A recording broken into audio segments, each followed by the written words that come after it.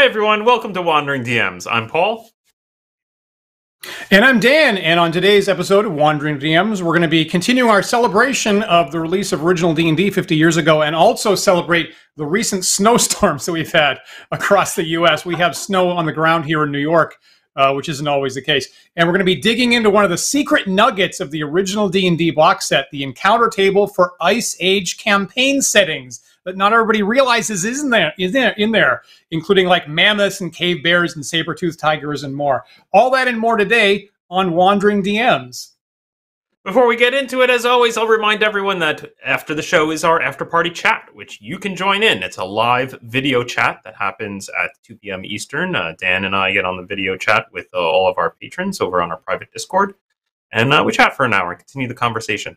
And you can join in on that by joining our Patreon at patreon.com/wanderingdms. Join at any tier, you'll get an invite to our Discord, get that all ironed out by 2 p.m., and we'll see you in the after chat. We would love to see you there, as a matter of fact. So, Paul, it has been cold here this past week and this past weekend. So I've been bundled up here at Wandering DMs HQ, New York.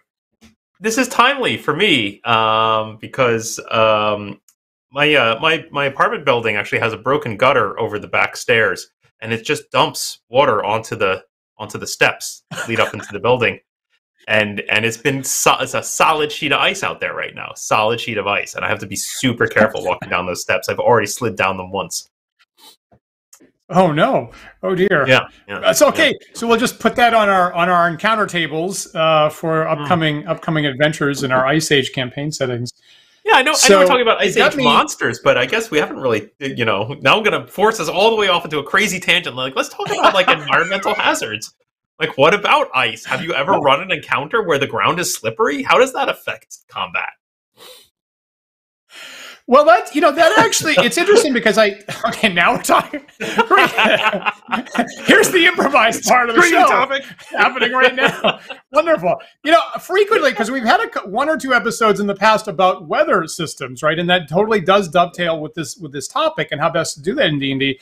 And my instinct, and the thing that I grapple with, is that it's got to be like mechanically interesting in the D&D game, and sometimes weather issues are challenging to find the right space for it. But honestly, like slippery stuff is really very obvious when it happens, and it ties pretty well into like standard D&D mechanics of like, you're either down, you're prone, or you're up, or you can move around.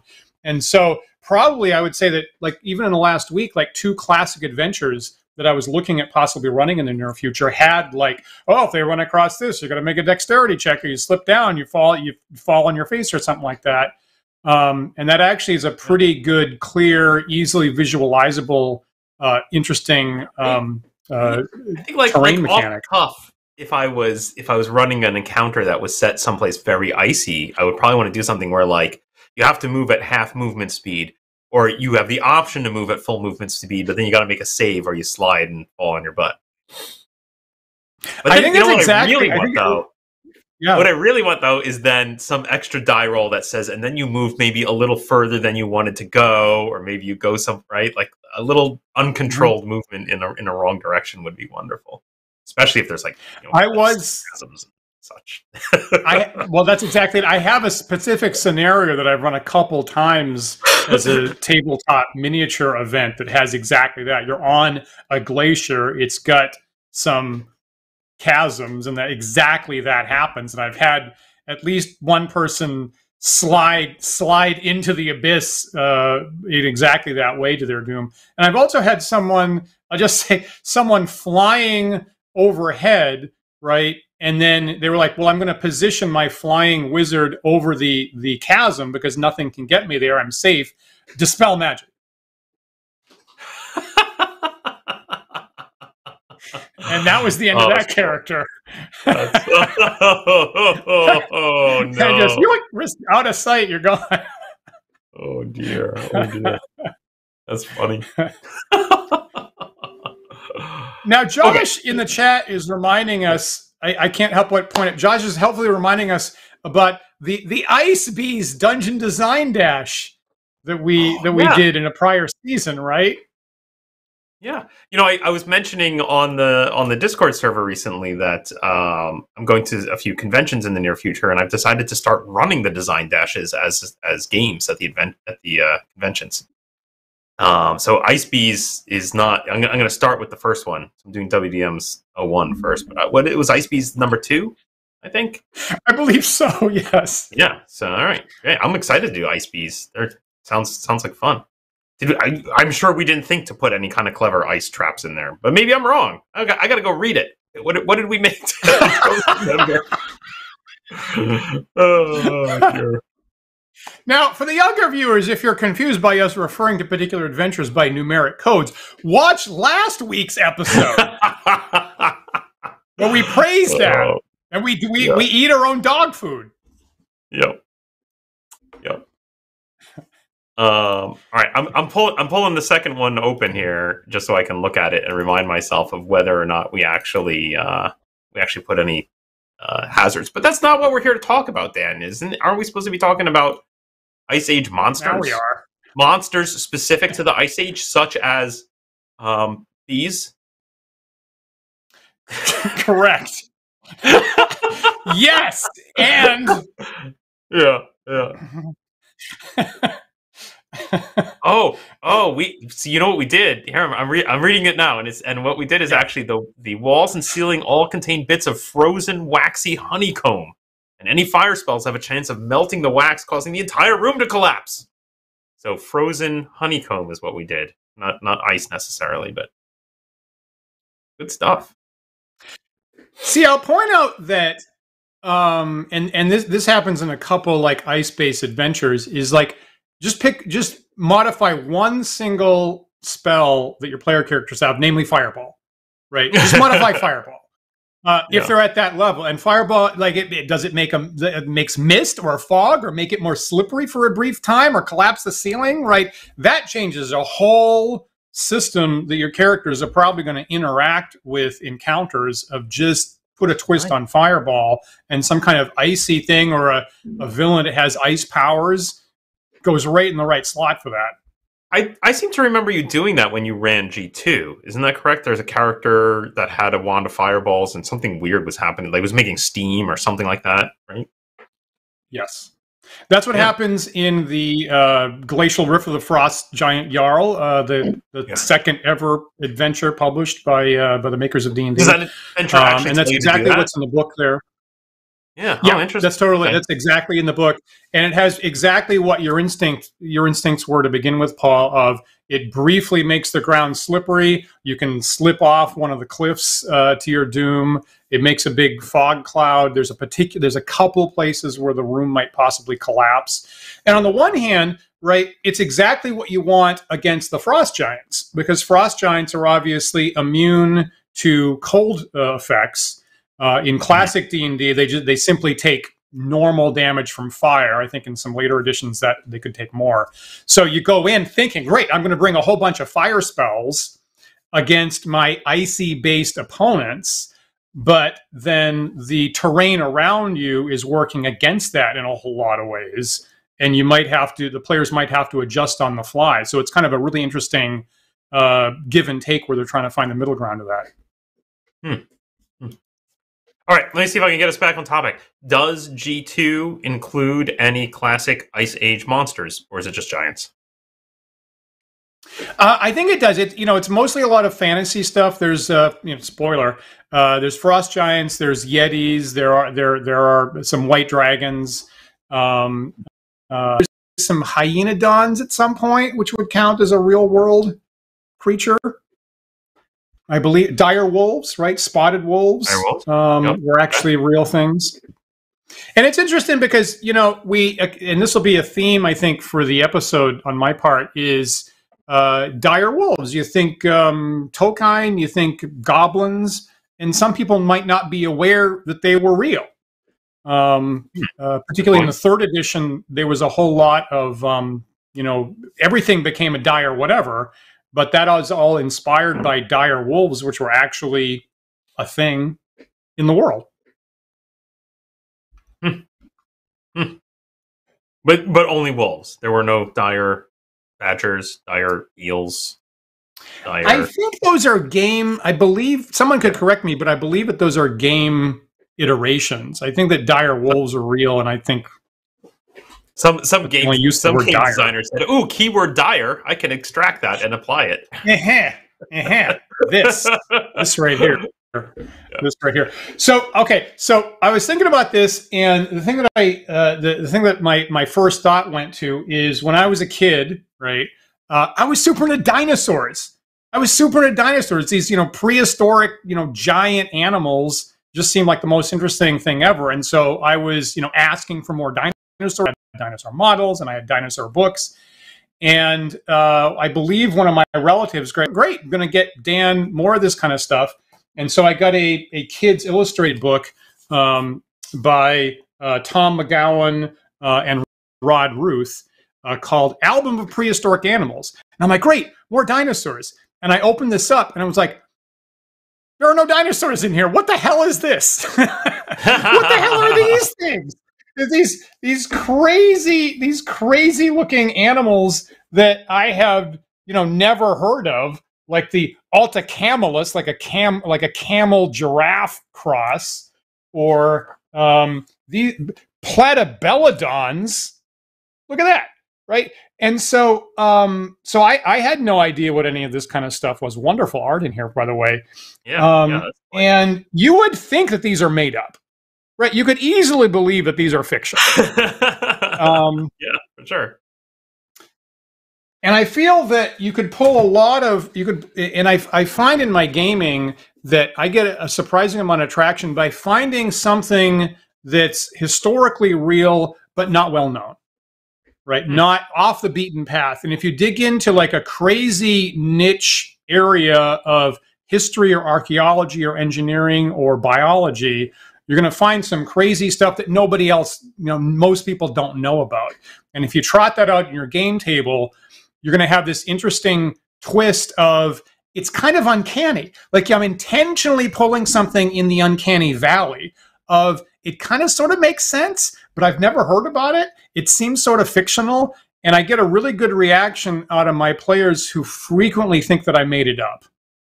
Nice. So and I think whereas dinosaurs, sorry, Paul, I think that, everybody knows about dinosaurs, Tyrannosaurus Rex and so forth. But if you pick animals from the Pleistocene era, the last ice age or so forth, you're going to get some really interesting creatures that people possibly don't know as well. So are any of these monsters statted up? Can we find them in our monster manuals? Well, let me take a look at, again, 50th anniversary, I think this month. Let me take a look at original D&D. And so I think I have the first picture with a red dot there, Paul. So you pull up the original box set, 1974, and you pull up the DM's booklet in that box set, and you have a bunch of outdoor encounter tables. And like somebody said in the chat earlier, you have plains and you have mountains and you have forests and you have a bunch of stuff. And then right at the end, very curtly, so brief that you could miss it, you have a couple of optional tables that are marked optional swamps. And if you look closely at it, it's a whole bunch of dinosaurs. And it's optional arid plains. And if you look really, really closely, as we've discussed before, that's all the Barsoom stuff from Mars, from the John Carter books. And the very last one here, it says optional mountains. And what it is it's a whole bunch of creatures from the Ice Age, from the Late Pleistocene era. And so you can see here cave bears and dire wolves and saber-toothed tigers and spotted lions, all real world stuff. So to answer your question, Paul, are they statted up in original D&D? 100% not. You get no statistics whatsoever. There's no explanation for this, right? It doesn't say Ice Age. It doesn't say you should put this in a campaign area. This is literally it, right? This right here is enough to key an entire campaign setting. But the DM in original D&D would have to make up every single stat for every single one of these things based on some general guidelines you get for animals in one line of text in original D&D. Mm-hmm. So here, no. First edition, yes, they start building out stats in advanced D&D. And I can't help but look at this table and want to use it next time I create my D&D character, because I definitely want to play Saber-Toothed Tigers. That's my favorite. We were constrained for space. Now, if you go back 2 weeks. See, we planned this out, people. All of this stuff ties together. You go back 2 weeks, we were talking about how great the digest-sized books were. Admittedly, the one counter argument is a little constrained for space, so sometimes the tables get squished.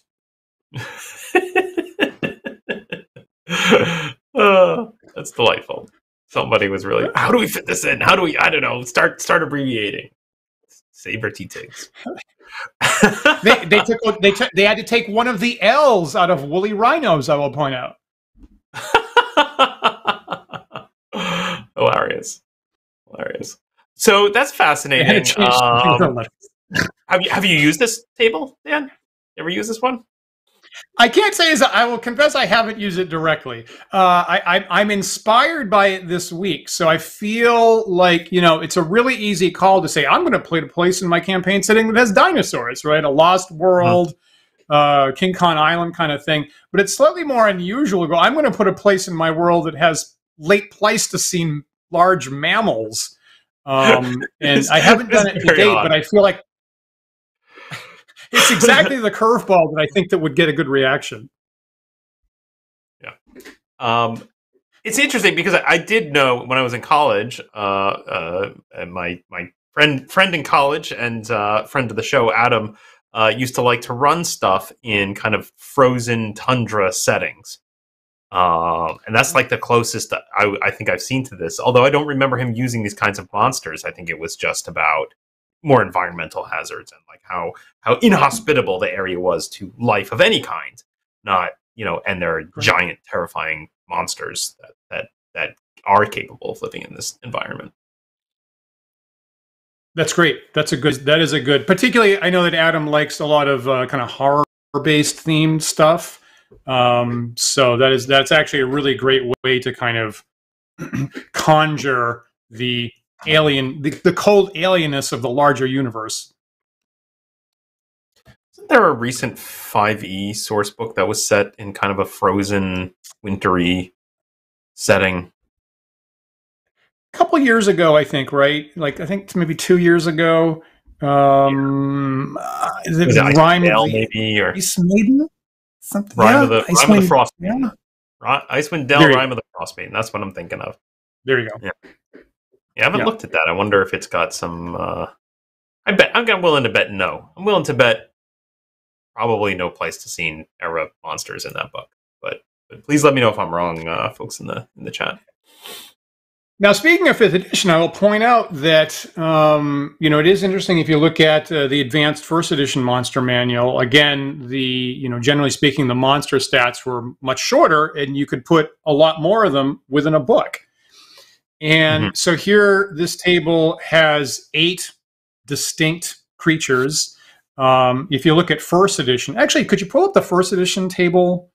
Yeah, there you go. So this is what you get in the advanced D&D DM's guide for the Pleistocene conditions, which is, basically the same theme. I cut off some of the terrain types to fit on screen, but you can see that they, as usual, it got expanded for advanced. All of these creatures do actually have stats in the advanced D&D monster manual. So the Axebeak, the Valachotherium, the Cave Bear, giant boars, et cetera, Mastodons, mammoths, spotted lions, titanotheres. These are all actually in the monster manual, fully statted out at this point. What is it, like about 20, 30? I can't say I ever thought of the Axebeak as a frozen wasteland creature. I thought he was always presented as something that lived in like farmlands or something. And then, of course, you see them in the most recent D&D movie being herded as a kind of domesticated animal, which is bizarre. You can see that it's kind of mashed up, right? This is labeled Pleistocene. It's not labeled Ice Age. So technically, Pleistocene had a couple Ice Ages in it, technically. So you can see you've kind of, as usual, switching from original D&D that has a very clear theme to everything. Advanced D&D now becomes a little bit of a mixture of a couple different ideas, and you slightly lose what the theme was. But yeah, technically it was in the Pleistocene, so that's accurate presentation on this piece of paper. Okay. And interestingly, out of this, so the point that I want to make here is that, I'm sorry, Paul, is out of these 30 or so animals that are fully statted in first edition, if you look at the 5th edition monster manual, it only has 3. Huh. Only 3 of these appear in the 5th edition monster manual. One of them is the axebeak. Okay. Yeah. Interesting. Which I thought was surprising. Can you guess the other 2? Let me take a look. Mammoth? I'll put the mammoth in. Yeah. I don't think so. No. They have elephants. The 5th edition has elephants in the core book. Now, one of the pick 2 that we've mentioned that would be obvious fantasy favorites. I would think the cave bear. I would think the cave bear would end up in there, and maybe the saber-toothed tiger as a variant, as we know as on our show. There you go. They have. You're correct. They have saber-toothed tigers. They have dire wolves, and they have a sidebar that says, "Oh, you could modify the polar bear and call it a cave bear if you want." Okay. And that's it. That's it. Yeah.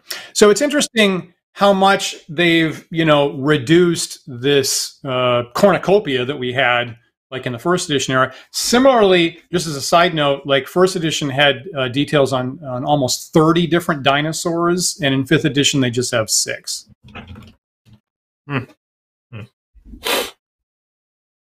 Admittedly, I can't think of a lot of content that features these things, right? Like as we mentioned, even G2, which seems like the ideal module to include some of these, doesn't have most of them.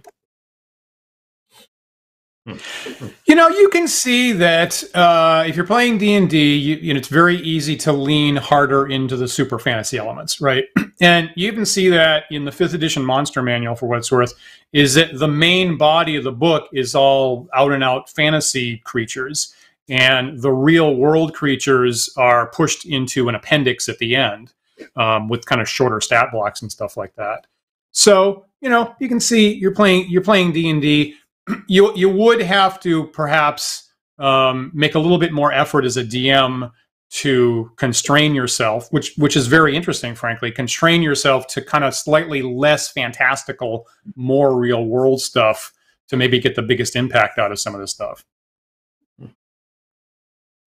Dan, I need to come back to the axebeak for a second here, because I need to know if I just like Google search for axebeak, all I come up with is D&D stuff. Was this an actual historical creature? This thing existed? It was. It was.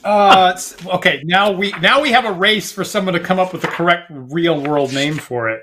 Right. Right. Okay, so that's not its actual name. That would explain why the Google search doesn't give me what I want. All right, chat. See if you can beat Dan. What is the real world creature name? Yeah, I'm not coming up with it, unfortunately. Yeah. Okay. There you go. Challenge to the chat. Winner gets a chat cookie. Challenge. So, fascinating. Anyway, I'll leave the axebeak alone for a minute here. Yeah, I don't know. I'm trying to come up with an opinion here on, like, is it bad that all these things got cut? Right? If they're underused, people aren't using them. Why waste the page space on them? I get it. It's a completely reasonable argument. And it's really interesting that the axebeak was the breakout. Was the breakout that got in the D&D movie. It was a really good good point. That appearance in the D&D movie was so odd. Yeah. Yeah, it was. Like a couple things. I kind of like the oddness, frankly. The oddness kind of worked for me, as a matter of fact. Okay, so here's an interesting... to give you one more axebeak thing, according to Google, the second most question asked about the axebeak is, can you ride an axebeak? Can you ride one? Yeah, what do you think? With an ability check, I'm going to say yes. Yeah, why Why not? don't you roll for it? People can ride the ostriches. Why not? Why not an axe beak? Josh is guessing Titanus wooleri. Interesting. That sounds like a good guess to me. Yeah. Well, we'll have So to one of the other in the after chat. Please join if you haven't already. Become a patron for $1. Join the after chat and join in our debate about what the prehistorical real life axe beak was. Excellent. I can't even pronounce that one. Delightful. Hey, little side note. Who had to look up how to pronounce Pleistocene 5 minutes before this show? And has been mispronouncing it for over half a century, apparently, right up until this morning.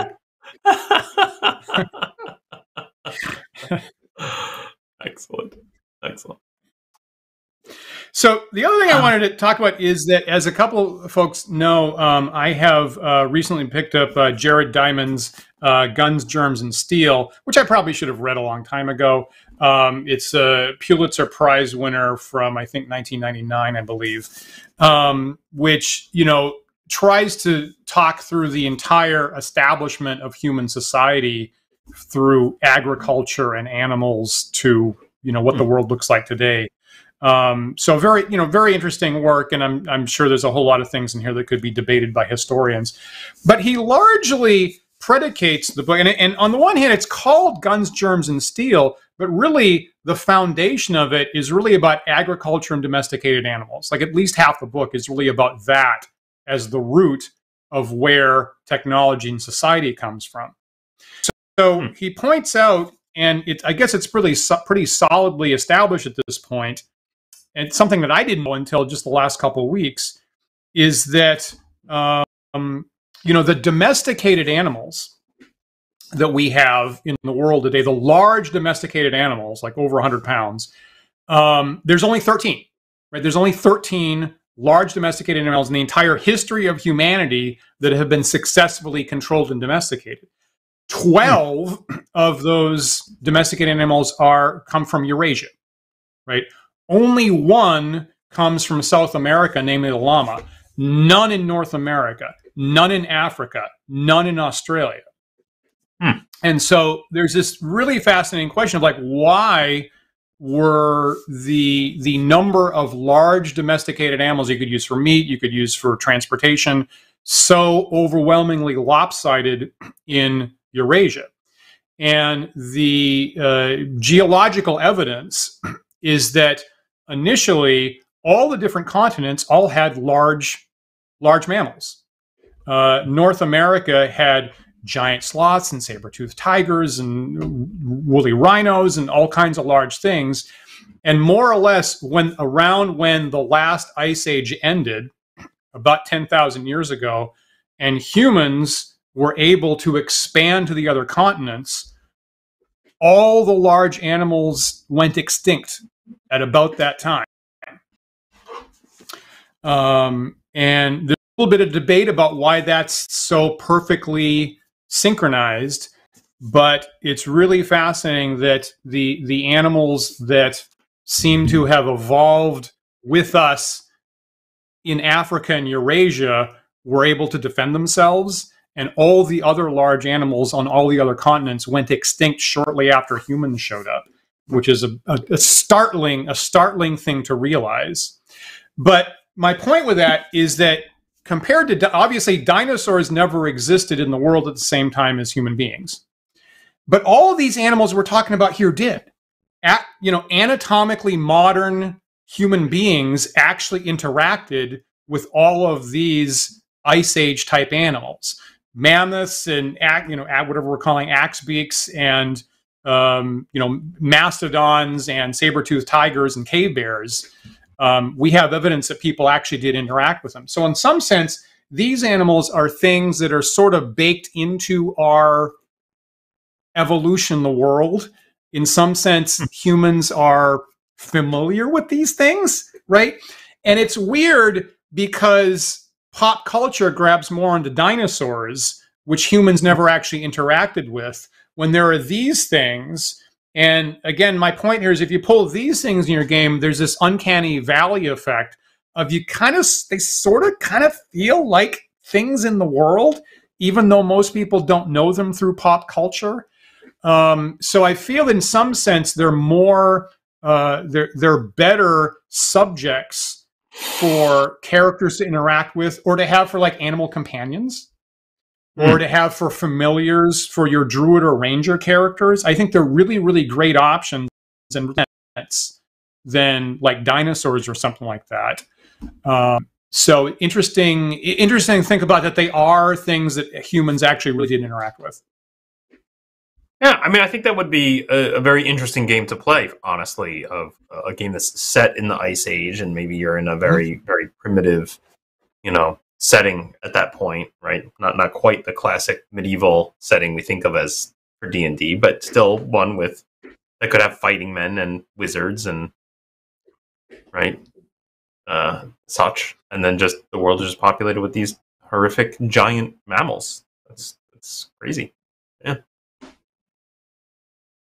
I think it's a great idea, Paul. And on that theme, what a great thought that is. So I pulled out an old issue of Dragon magazine that I had here. That's one of my favorites, actually. So this is Dragon number 68. You can see it's a dragon spewing some frost over an icy terrain, right? From 1982, December 1982. Mm-hmm. And the whole issue is basically, weather themed. And coincidentally, because I've pulled this up in the past, this is the same issue that had the Weather in the World of Greyhawk system that established a really complicated, really very complicated weather system that was technically, was marked as the official weather system for Gary Gygax's Greyhawk and was included in the box set later on.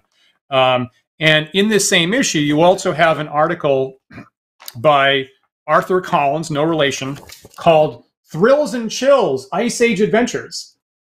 Nice. Great piece of art here along with that. That's exactly what you're talking about. So if you were going to run an adventure like Paul was talking about, which is a really interesting idea, you should look up this Dragon number 68 and get some ideas from Arthur Collins.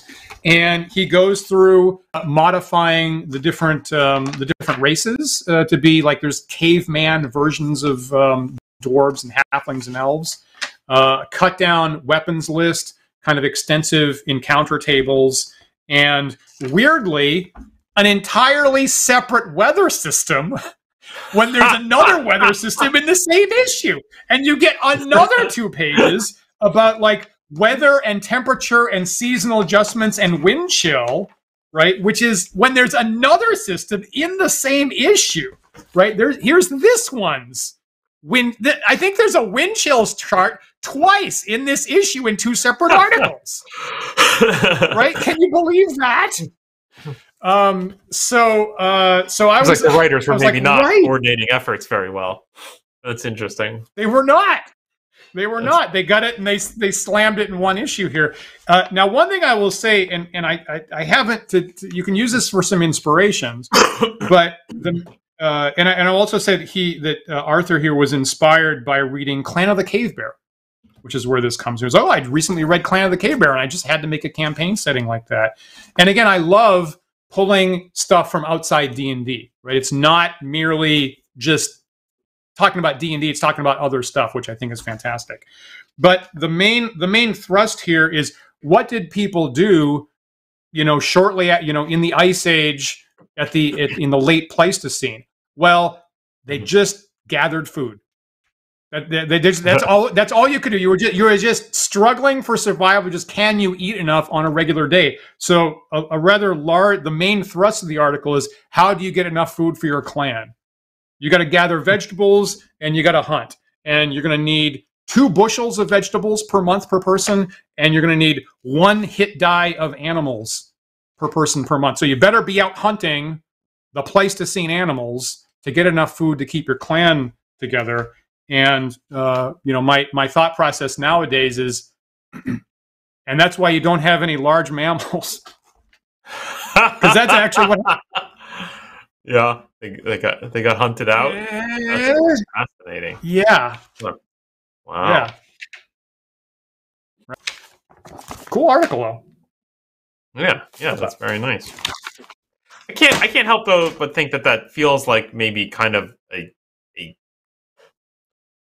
bit of a boring plot hook for your D&D campaign of just go get food.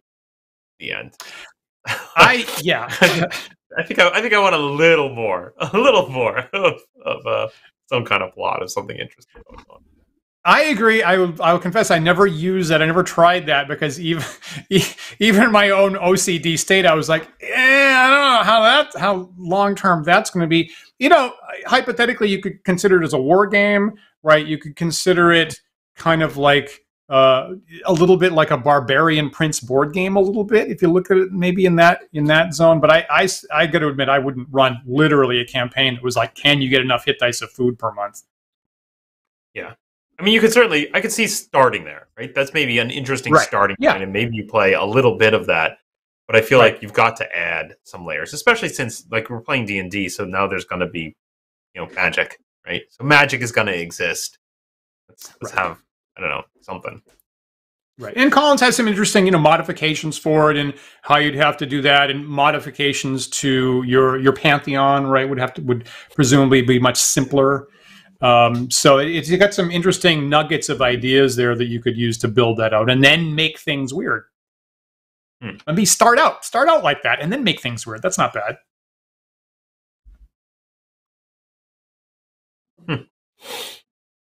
Interesting. So on that point, go ahead. Sorry. I was just continuing to think of like what it would be like to run an Ice Age campaign. You mentioned that there's alternate equipment lists. I think I would also want to see a treatment on like, well, what are settlements like? What kind of buildings, or are there tombs, right? Are there how are the dead being prepared in this time period? What kind of houses are people living in? What kind of dungeons can I have? Do they exist? Is they just natural caves, right? Probably. That's what I would think. Well, for me, one thing I could say is, and at least in the Collins article, he takes all the classic D&D races and makes them caveman versions. But I could say, what if there are, other races that are much longer lived, that have a longer history? So maybe there are elves or dwarves that have actually had technological societies while humans are still in their caveman state, right? And that would provide dungeons, that would provide structures, almost a little like Gamma Worldy, right? Almost a little like we don't even understand what a building is, or something like that.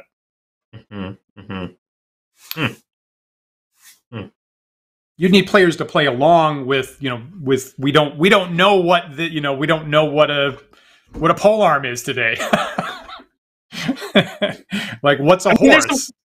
There's some classic tropes there of, like, I've certainly seen plenty of D&D adventures of, like, we are exploring the, tomb or remains of a lost civilization, right? So I could certainly, that actually would probably be quite fun, right? Of like, so you do come across something that looks like a more modern dungeon, but, like, this is just unheard of in your, society. Like, what is this?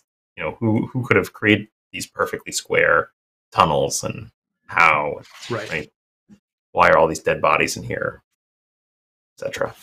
There's an illustration in this kid's book from the 1970s. I'll remind you. There's a 4-page article here on cave bears, right?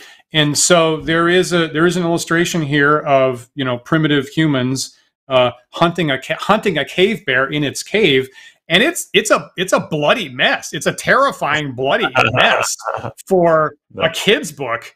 In the mid 70s there. So there's that, and then the next page has, and the reason this article got written is you have archaeological evidence this actually happened, and then at the end of the scenario you get an illustration of the humans burying multiple heads of cave bears in a tiny little mound that's a tomb. So my understanding is at the time that's as much architecture as you got.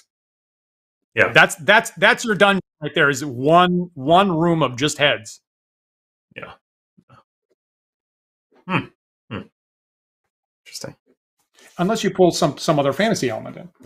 So some other, yeah, which is I feel like the direction I would want to go. Some strange, unheard of, race that's long gone, maybe already gone or whatever. Maybe this is, maybe that's what happens to the elves. The elves retreated from this land because it freaking froze, and they were like, "It's too damn cold.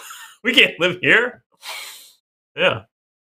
Or vice versa. Maybe they're ice elves, and as the ice age begins to end, they're treating with the ice sheets, leaving behind their stuff.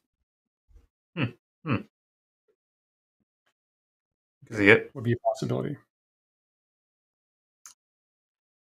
I had a conversation. Yeah. Let me say one other thing, if I can.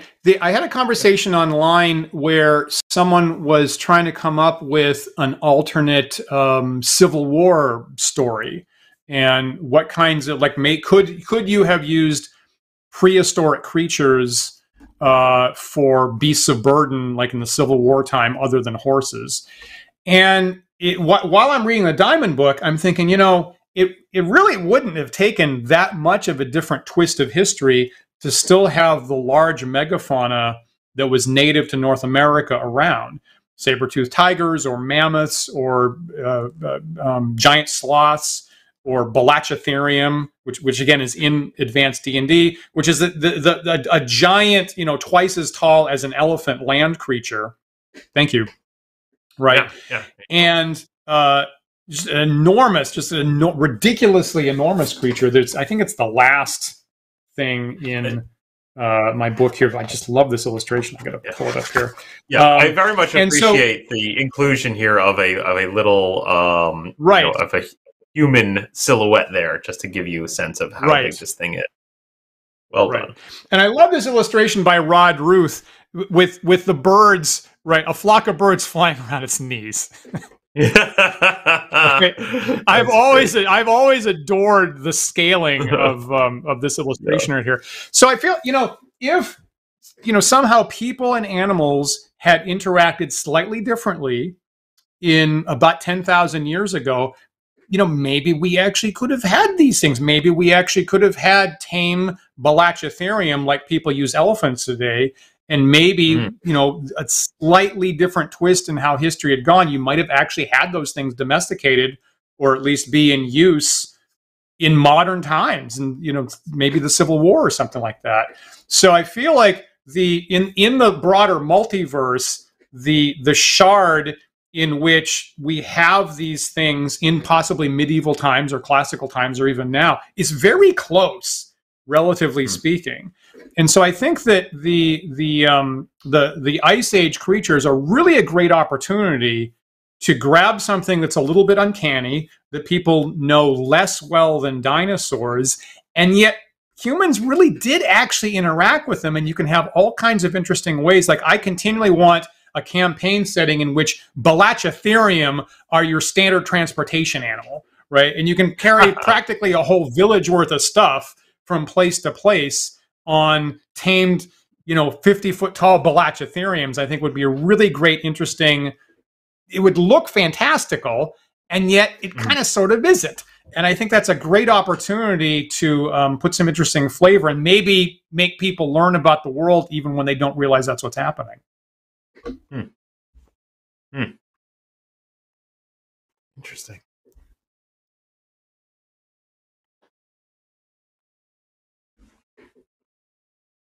Are you aware, Dan, of any existing content? I mean, we talked a little bit about G2. Are you aware of any existing scenarios? It's interesting to see articles like you showed in Dragon Magazine of how to adapt to an Ice Age. But are there print material of Ice Age content? I would draw a blank on that. Not not classically from the makers of D&D. And we all know you have more than one dinosaur-themed island. You have the Isle of Dread, of course, for the expert set. That's basically all dinosaurs, and you have Gary's Isle of the Ape that more or less recreates King Kong's island for advanced D&D. And you can point to a whole lot of other examples as well. But yeah, the Pleistocene, huge mammals. I'm not aware of any campaign setting that digs into that to that degree. Maybe somebody else knows in the chat. I mean, the other thought that's coming to me is rather than doing what we've been discussing here of having the players play some prehistoric versions of men and dwarves and elves, is to play with time travel, right? Like let's take a modern D&D party and accidentally shunt them back in time a bunch for some reason. I'm sure there's some plotty reason why you have to go back to then, and then have your kind of more modern D&D party exploring a world that is populated with these creatures. And what makes that interesting to me, I think, is that it lets you play a little bit more with the players kind of really immersing themselves in the sensation of, this is unusual, this is strange, right? As much as you say, like, you would love to see this world where there's transport using, I can't even remember how to pronounce this creature's name out loud. It's 50 feet tall, rhinoceros. I might not be saying it properly either when I say Velocitherium. Velocitherium. But you could have that just appear like you could have that in the world, but still have the players reacting to it as in this like wide-eyed wonder, what the hell is this thing, right? Yeah, I think is nice. Yeah, agreed. And I think if a campaign like that was a little bit extensive, right, you'd wind up in a situation where they can't replace their gear, right? Yep. Gary did that with Isle of the Ape pretty hard. Is you could have degrading gear and their magic runs out of charges in classic D&D, and there's no clear way how to recover it. And if their equipment breaks or something like that, they run out of arrows. Unclear exactly how to get more, maybe. So that would become an interesting traditional kind of wargamey resource management challenge. I should put up that our viewers are coming up with some thoughts about prior published stuff.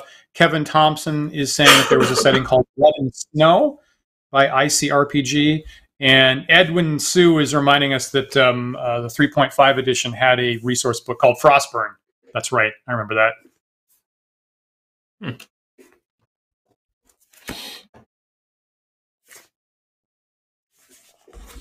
That's interesting. I have to look this up. Use a Brontotherium. Use a Thunder Beast in your game, right? Another creature in the rhino family, twice as big as a modern rhinoceros. Again, you can see from as it runs by this pack of herd animals here. Use a Brontotherium. Nobody expects that. That's great.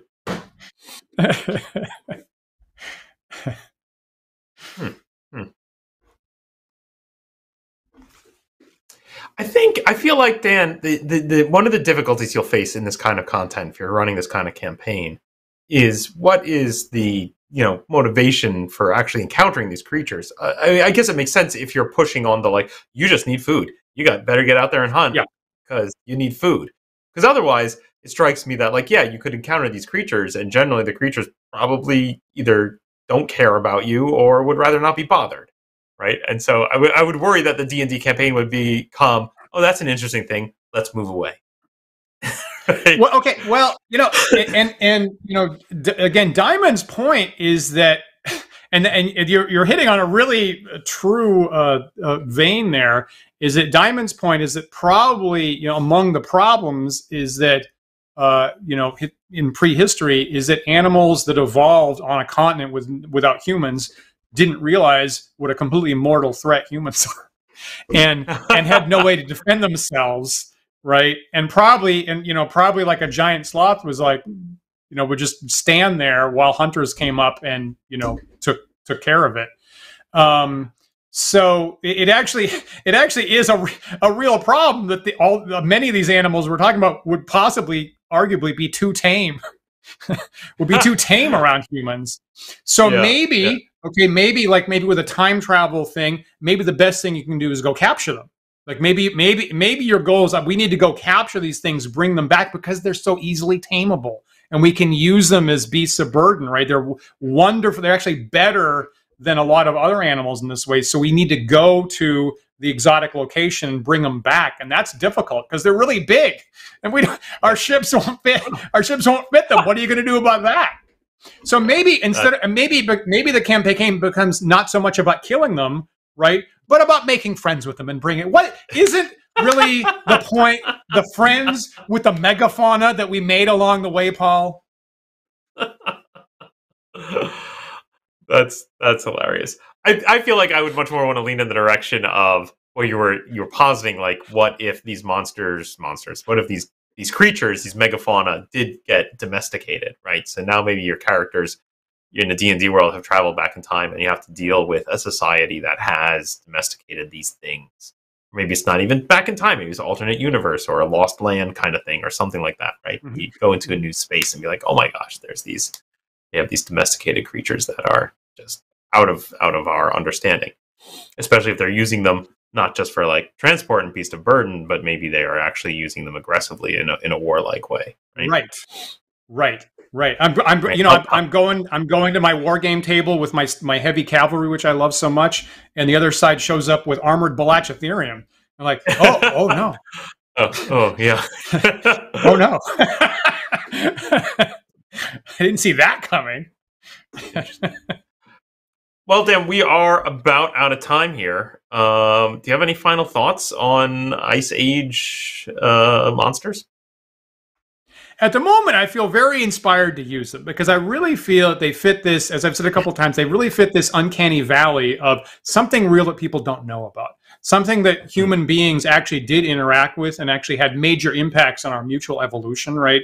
So there's something that exists in a world, that humans exist in the same world, have a lot of ways that we could interact with them to tame them or hunt them or be hunted by them with, the carnivores like a saber-toothed tiger or something like that. And I think having a lost world, maybe time travel or something like that you can go to and bring back would actually, feel in some ways better than the classic dinosaur type stuff. And on the one hand, be real, but be more surprising to the players in some ways. So I think there's a lot of opportunities for gaming like that. And, if our thoughts are, I'm currently right now living in a snowy wilderness, then you can. It's a great opportunity in the winter to tie that into your gaming. So I think there's a lot of possibilities there. I mean, I think that's a very interesting point, right? And we've talked about this, I'm sure, in the past around weather, but that, like, one of the hardest things about weather effects to model is not when they are actively, encumbering you, like when you slip on ice or whatnot, but when it's just an annoyance, right? You're like, yeah, it's cold. Your characters are shivering, and or it's raining, and that makes your characters unhappy. Like, then you're just leaning on the player's ability to pretend that their characters are unhappy. Whereas, yes, if they did just walk in and shake the snow off their coats and pull off their snow boots and sit down at the table, and you can immediately roll into like, and you're back out in the snow, right? And maybe it's a little easier for them to immerse themselves. I have a proposition for you, Dan, which is maybe the next time we do a design dash, perhaps we should do it in this setting. What do you think? Oh, that's great. Oh, yes, please, Paul. Let's do that. All right, great.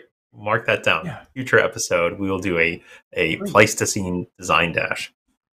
Viewers, if you have any thoughts, other Pleistocene creatures that you would like to see featured in our design dash, or how we might warp content to include creatures from this period, leave us a comment here in the YouTube video.